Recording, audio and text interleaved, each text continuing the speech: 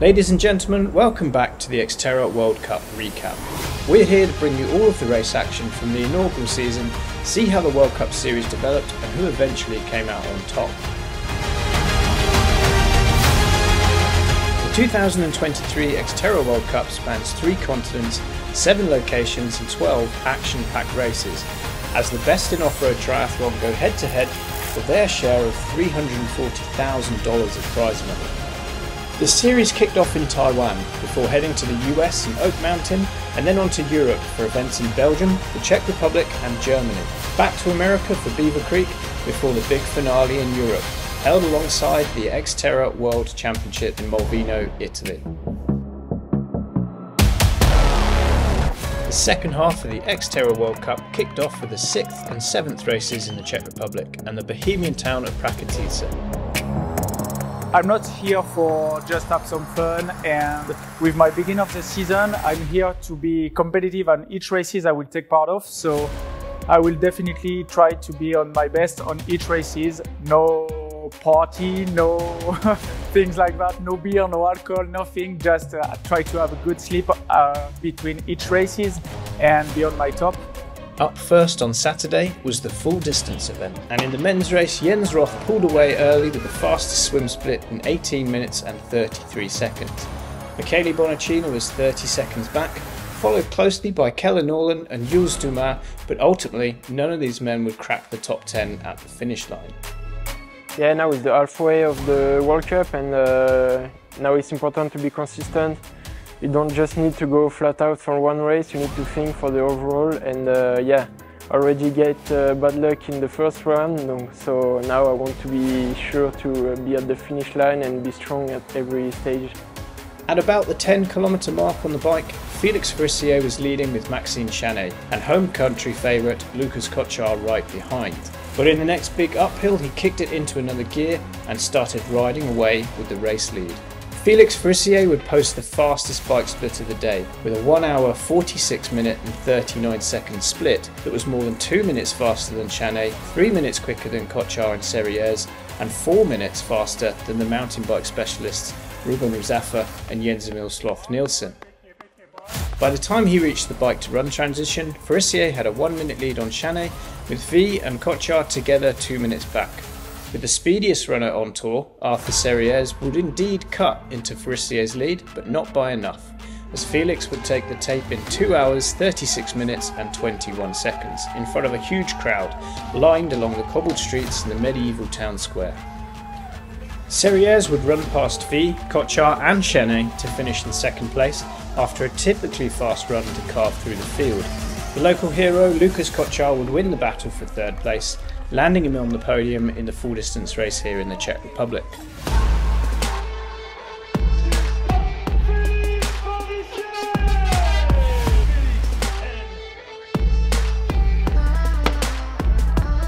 In the women's race, Emma Ducois would set the pace in the swim with the fastest split of the day in 20 minutes and 46 seconds, followed by Marta Mendito in 21:32 and local favourite Anita Grabmüller and Sandra Mayhofer in together 20 seconds back.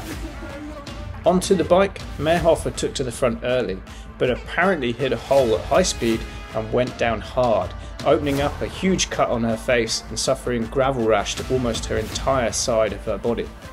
I got some stitches on the knee, on the back, and yeah, I finished the race, but not in the best way. And so I have to stop for a while, recover, focus on recovery, and be back strong for Malvino. Mayhofer would stay in the race and ultimately would finish 4th to collect some valuable points, but Bill One took the lead on the bike after this crash and never looked back. Solène Bill One had close to a 3-minute lead on Prachatice at the bike to run transition, and would add to that lead further on the run to cross the finish line in an uncontested win of 3 hours, 2 minutes and 2 seconds. Prachatice was strong all day to finish in second place and would retain her top spot in the XTERRA World Cup standings. Luan Duverson, who won the XTERRA European Championships in June, would finish by herself in third place. Sandra Mayhofer courageously carried on after her crash to finish in 4th position, but would not start the short track the following day.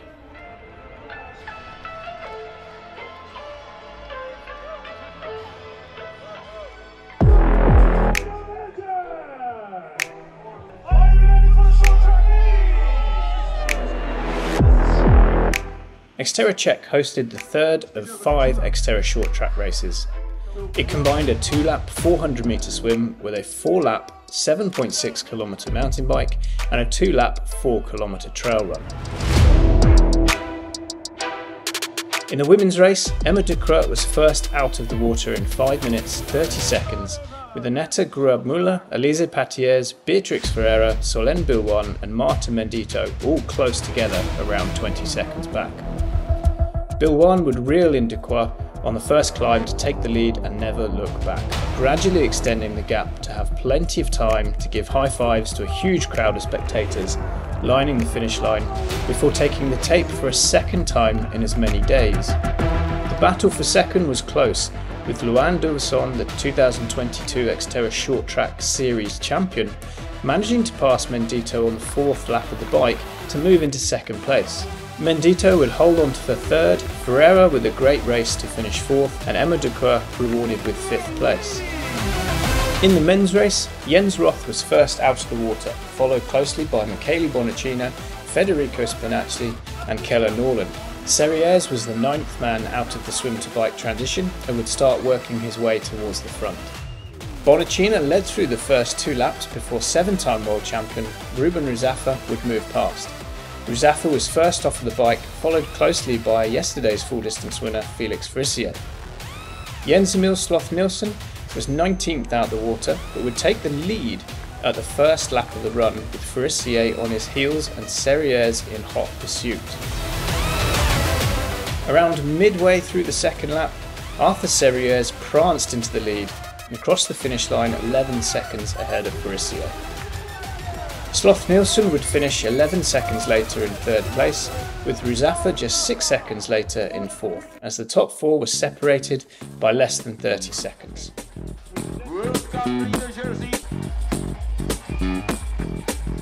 Elise Patiez and Jens-Emil Sloth-Nielsen will wear the golden caps and don the Lisa's jersey once more when the XTERRA World Cup rolls into Germany next week. The town of Zittau, Germany, would play host to the next round of the World Cup with another double-header. First up is the short track on Friday, and a course made up of a 2-lap 400 metre swim, a 4-loop 6 km mountain bike and a 2-lap 2.6 km trail run. In the women's race, Emma de Creux was once again first out of the water in 5 minutes 46 seconds, followed by Maria Caugella. Solène Bilwan and Elise Patiez would be 12 seconds back. Once onto the bike, the rain and the wind made an already technical mountain bike course even tougher for competitors. Patiez and Bilwan would take to the front and were locked in a tight battle until the last lap of the bike, when Bilwan took a hard spill, giving the lead to Patiez as she crashed in a rock garden. Patiez would indeed hold the gap through to the finish line by posting the fastest bike and run splits of the day, crossing 30 seconds ahead of a wounded Bilwan in 2nd place. Marta Mendito was solid in 3rd, with Loan Duverson finishing 4th and Helena Karaskova-Urbanova in 5th.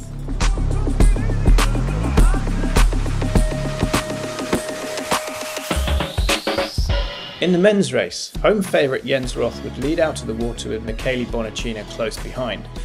Jules Dumas and Eric Lagerstrom would be just behind them. Once onto the bike, Bonacina and Lagerstrom would take to the front early, joined quickly by Lukas Kochar, who would actually take the lead. By the 4th lap, Jens-Emil Sloth-Nielsen and Ruben Rizafa would hit the front of the race, now setting the pace with Arthur Serrières in tow. Sloth-Nielsen, the current XTERRA World Cup points leader, would post the fastest bike split of the day, overtaking no less than 14 riders in the process, and was the first to hit the run course. However, Arthur Serrières was right behind. Sloth-Nielsen would do everything he could, but at the end of the day, Arthur Serrières was the fastest runner. He would stride past Sloth-Nielsen towards the end of the first lap and would manage the gap through to the finish line to take the tape with 8 seconds to spare. It's his second short track win in 6 days, and with today's victory he would max out his XTERRA World Cup scoring potential in short track races, with a total of 3 wins and a full complement of 60 points. Felix Frissier came into the bike to run transition in 5th place, following posting the fastest run split, and would move past Kochar and Rizafa to finish in 3rd. Lucas Kochar would finish 4th and Rizafa in 5th.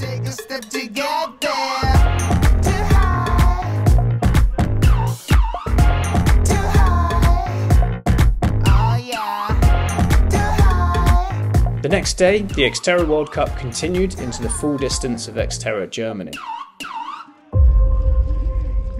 I don't know much at all about the competition, to be honest. I would be really happy if it was not just me all by myself getting out of the water, just given the way that the first 10K of the bike is. But I don't know, I'm totally comfortable leading or sitting on someone's feet if that's how it plays out. A big push in the swim from Jens Roth, not keen to share the fastest swim with anyone, saw only American Erik Lagerstrom able to hang on to the German's feet. Behind in a big group, a patient Michele Bonacina took a risk to stay with the main chase group, and at the halfway point the pack featured all of the big favourites. Arthur Serrières, Felix Frissier, Max Chanet, Lucas Kochar and Jules Dumas, all were content to ride the feet of the Italian. Jens Roth would post the fastest swim in 20 minutes and 10 seconds, with Lagerstrom right behind, as the pair would take a 30-second lead into the swim to bike transition. Onto the bike, a powerful front group formed on the flat and fast opening 10 kilometres on approach to the biggest climb on this epic bike course. Serrières would lead at the base, with Kochar, V, Frissier and Bonacina in close formation as this elite group peeled themselves off the front of the race.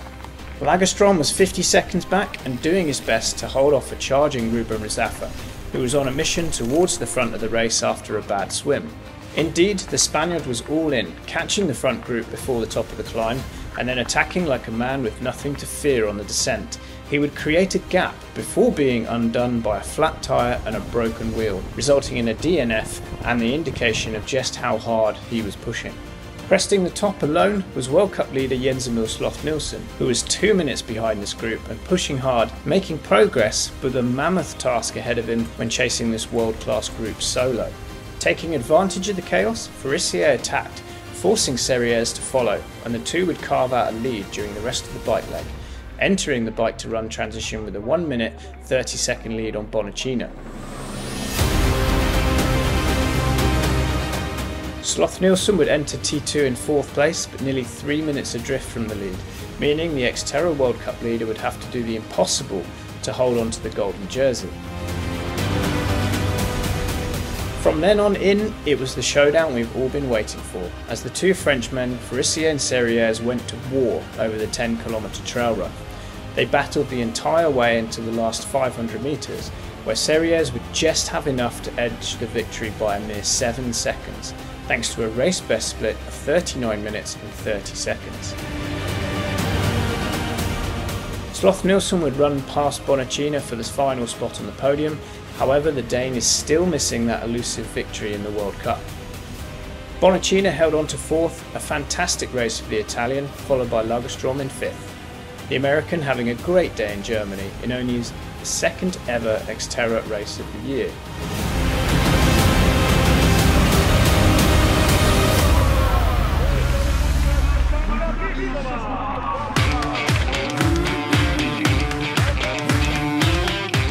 In the women's race, Emma de Croix would take nearly a minute's lead into T1 after a solo effort race best swim of 23 minutes and 24 seconds.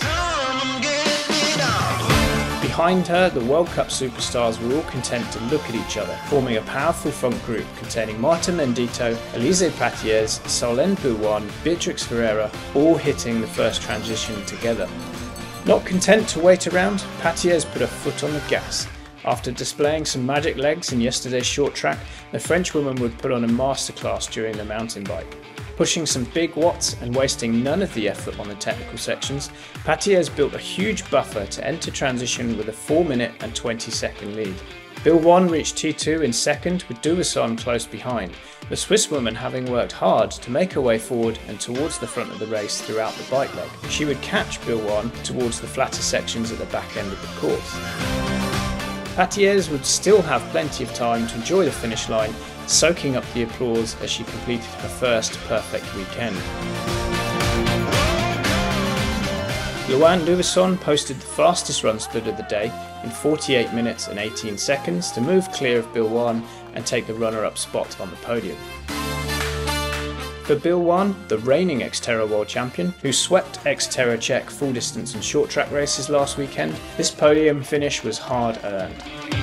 Marta Mendito finished in 4th, and veteran XTERRA athlete Helena Karaskova-Urbanova rounded out the top 5. The XTERRA World Cup men's leaderboard has a new number 1 for the first time since Oak Mountain back in May, as Arthur Serrières takes the lead with his win here in Germany. Felix Farissier also advances, moving into the 2nd spot, with Jens Emil Sloth-Nielsen dropping into 3rd. Michele Bonacina jumps 4 slots into 4th place, with Lucas Kochar moving up into 5th. In the women's standings, there was no change in order, but the point spread got closer as Duverson and Bill 1 both improved their totals. Definitely one of the toughest races I ever had, thanks to Felix, because the victory is always beautiful whenever you have a great opponent like this. Not to be pretentious, but I definitely think we are the 2 best cross triathletes at this moment. For sure, shape can change until Molveno, but right now, together, it was, I know what I'm talking about, it was a really high-level sports, and thanks to the organization, thanks to everything. Beaver Creek and the Rocky Mountains would play host to the penultimate round of the XTERRA World Cup, with a mixture of athletes all seeking some important points before the end of the season. Coming into XTERRA Beaver Creek is a really good opportunity for me to gain some points. Being on my home continent and in my backyard gives me an advantage to take some points and move up in the world standings, because I need those points. You know, I'm trying to keep the pressure off of myself, but in reality I do need those points in order to move up into the top 5 or top 3. In the men's race, Sam Osborne would lead Americans Timothy O'Donnell and Keller Norland out of the water in 17 minutes and 8 seconds, the trio taking a full minute and 20 seconds lead ahead of Ruben Ruzafa, Brandon Rikita and Sullivan Midar. Ruzafa and Midar would roll wheel to wheel for the next 15 miles, with Ruzafa, the 7-time world champion, riding at the front. The Spaniard would throw everything at the young American in an attempt to dislodge him from the wheel, but nothing would stick. The two would fly into the bike-to-run transition together, and the foot race was on. Sullivan Midar pulled 30 seconds ahead in the first mile and would keep extending the gap from there. Midar would manage to defend his USA Championship from last year, a title his dad had held 15 years previously. And for him to do this in front of his family and friends and against some of the World Cup's best must feel like a dream come true. Midar would head post the fastest bike and run splits to take the tape in 2 hours, 15 minutes and 33 seconds, with Ruzafa in 2nd and Sam Osborne in 3rd. With this win, Midar would advance 4 places and enter the top 10 of the XTERRA World Cup standings. Ruzafa would move into 4th place overall, following his DNF in Germany, his last-minute plane ticket to Beaver Creek paying off.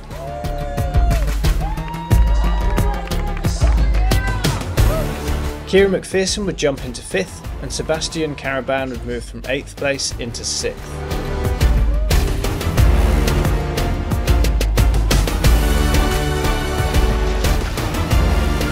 In the women's race, Annette Grabmuller would lead Amanda Presgraves, Samantha Kingsford and Susie Snyder out of the water. Onto the bike, Kingsford and Snyder would work their way to the front and together the whole way into the bike transition, but behind them was the Scottish rocket, Leslie Patterson. Patterson was 5 minutes back after the swim, but put a huge effort on the bike to enter T2 just 2 minutes behind, and would use her experience and resilience to overcome the thin air in technical terrain and would take the lead on the run with just 1 mile to go, securing the win in 2 hours, 44 minutes and 50 seconds. Samantha Kingsford would place second, just 30 seconds back, with Susie Snyder in third in 2 hours, 48 minutes and 21 seconds. With a third place finish, Snyder would jump back into the top 5 of the XTERRA World Cup, and Samantha Kingsford would enter the top 10 into 8th spot.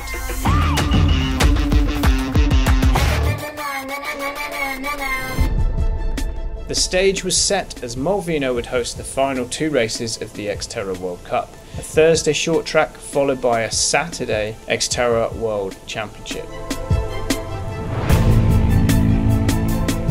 The short track course would feature a 400 metre swim, an 8 km bike and a 3 km trail run, ending with a fully fledged sprint to the finish line with its fair share of surprises and dramatic twists. So ladies and gentlemen, welcome to the XTERRA World Championship 2023. Short track, are you ready? Let's go! In the women's race, Emma de Kruijt was first out of the water yet again in 5 minutes and 25 seconds, with Maeve Kennedy trailing, followed by the local hero Sandra Meyer-Hoffer, who would finish the swim around 30 seconds back. During the bike segment, the weather conditions improved to deliver the first glimpse of sunshine of the weekend. The weather conditions allowing Solène Bilwan to put the hammer down on the bike. She would take a 34-second lead over Didi Diedrichs, who was off the bike in second place, with Loan Duverson finishing the bike in third position. Diedrichs would keep the gap to under 45 seconds to Bilwan, but would be unable to challenge the French woman to eventually finish in second place. Loan Duverson was solid in third after a fast bike and run combination, with World Cup leader Elise Patiez finishing fourth and Marta Mendito in fifth. In the men's race, Jens Roth and Kellen Norland would emerge from the water first, completing the swim in under 5 minutes. They were closely followed by Jules Dumas and Arthur Serrières. During the bike, Theo Dupois and Serrières would initially lead the pack, but by the second lap, Ruben Rizaffa would take the lead. By the fourth lap, Sullivan Midar and Jens Emil Sloth Nielsen would also join him.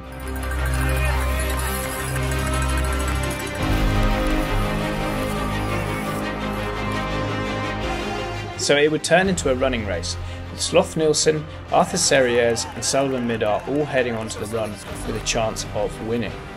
The top 3 positions were done. It would be a case of who would take the tape.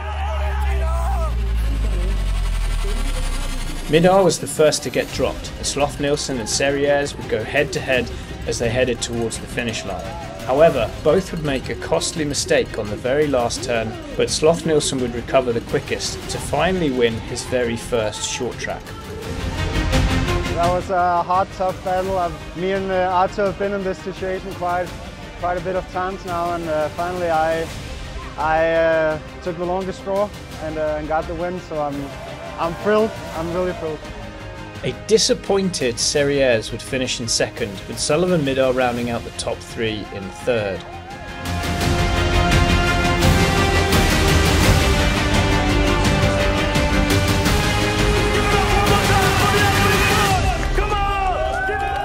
With the skies clearing over the cool crystal waters of Lake Malvino, over 100 elite off-road athletes would dive headfirst into the 27th edition of the XTERRA World Championship. All athletes dreams to win the World Championship, and I hope I can one day win the World Championships, and if it can be this year, I will be so happy. I really want to have a nice race here and prove to everyone I still a bit the boss and I still at the level. So I prove it on my last 2 races, and I'm really looking forward to be here. The World Championship course would cover a 1.5 kilometre lake swim, followed by a 32 kilometre mountain bike with 1,000 metres of elevation, before being capped off with an intense 10 kilometre foot race through mixed muddy trails and slick slopes to the finish.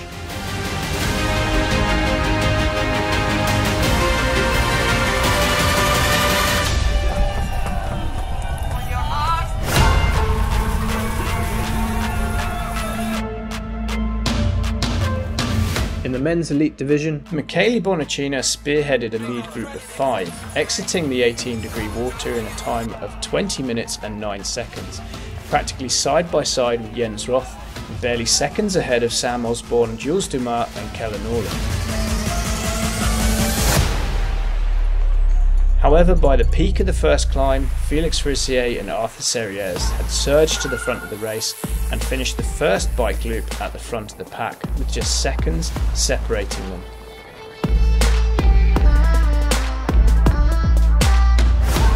The French duo would continue to dominate on the bike, navigating the slick trails following the previous day's rain, and would head into the run with Frissier 9 seconds ahead of Serrières, but nearly a 30-second lead over Ruben Ruzafa.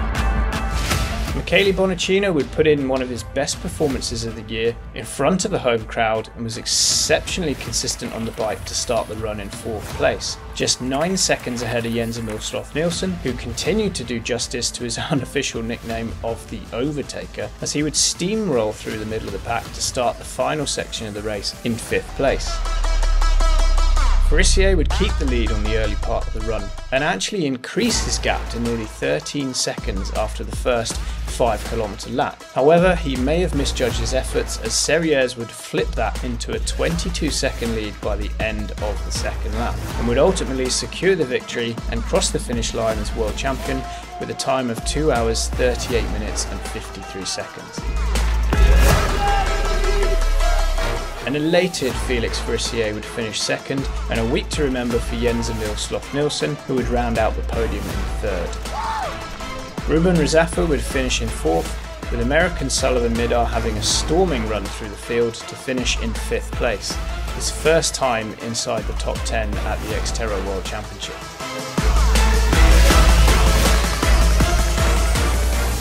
Felix was so strong, and I'm so happy to take the win here, defend my title, and in front of my mother who had a cancer last year, and it was less emotional, but for me it counts at least the same than last year.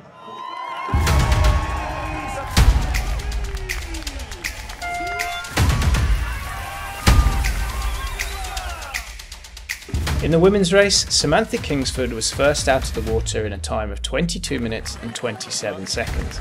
She was followed closely by Maeve Kennedy and Amanda Presgroves as the 3 athletes led the chase pack by 7 seconds.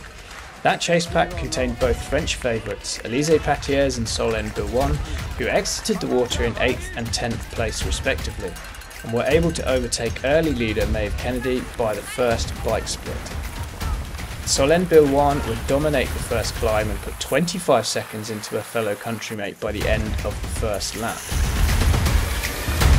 Entering the second transition, Bilwan had extended her lead to 1 minute and 27 seconds, with Elise Patiers coming into transition in 2nd place ahead of local hero Sandra Meyerhofer, who had ridden through the field to hit the run in 3rd position.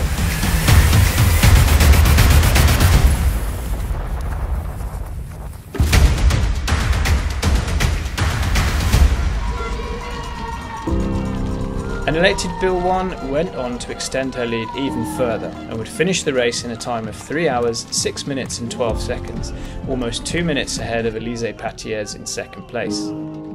Patiers may have missed out on the XTERRA World Championship title, but her performance was still enough to secure the overall win in the first ever XTERRA World Cup. In 3rd place was Didi Diedrichs with a time of 3 hours, 10 minutes and 49 seconds, securing her 2nd consecutive podium finish this week. The 2023 XTERRA World Championship also served as the 12th and final race of the XTERRA World Cup. The condensed circuit of 5 short tracks and 7 full distance races was designed to showcase XTERRA racing at the highest level and ultimately crown the most consistent off-road racers on the planet. A win for Arthur Serrières sees the Frenchman become the first ever double champion in XTERRA history, as the Frenchman now holds both the XTERRA World Championship title and the XTERRA World Cup title. Felix Frissier ends the series in 2nd place, with Jens Emil Sloth-Nielsen finishing in 3rd. Elise Patiers, who led the series from start to finish, ends her season as the World Cup champion, with Solène Bilwan finishing in 2nd and Loane Dubuisson finishing in 3rd. During the bike, I just thinking about the World Cup leader. I say, yeah, just be focused on your pace. Don't worry, you were consistent all the year, so just enjoy and finish your race like you can. Just so happy about yeah. And my family and friends are here, and so it's amazing to win in front of them. So that brings us to the end of the XTERRA World Cup for 2023, with 2024 looking brighter than ever with additional athletes all fighting for that big prize. We cannot wait.